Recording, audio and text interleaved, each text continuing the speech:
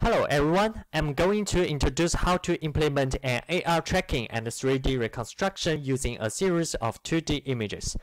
This project comprises three parts: camera calibration, AR image tracking, and 3D reconstruction. First, we perform camera calibration using a standard chessboard. Took nearly 20 pictures of the chessboard with the camera. By using the functions in OpenCV, calibrate camera and get optimal new camera metrics.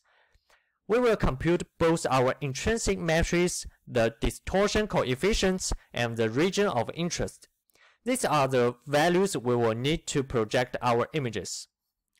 Then, let's move on the AR tracking part. First, we use the function detect and compute of brisk feature detector in order to catch features in the reference image.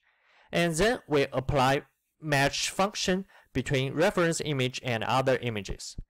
By calculating homography from these matches, we can get the pose, which means the rotation and translation. See the demonstration. I rendered a cube on the reference image. Finally, I want to reconstruct the object I placed next to the marker using a series of images. These pictures I took from different views. After camera calibration and pose estimation, we calculate the relative pose and feature metrics between the first image and the rest. After that, based on the epipolar constraints and the frequency of features, we can remove bad feature metrics. Then, in order to representing one measurement of the feature from the first image into a subsequent image with the rotation constraints placed in the index column, the last column represents the translation constraints. Quickly go over the code.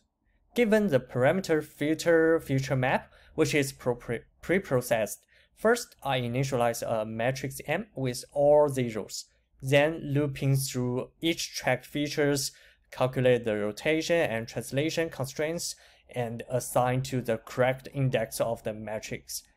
By taking SVD on this and taking the right singular vector, then get the depth of the same. Then compute the 3D position by this depth information and visualize the sparse point cloud. As you can see, there are two reconstructed objects. One is the reference and the other one is the tissue box. To justify the generality of the code, I made two datasets to test it. You can change the directory in the code.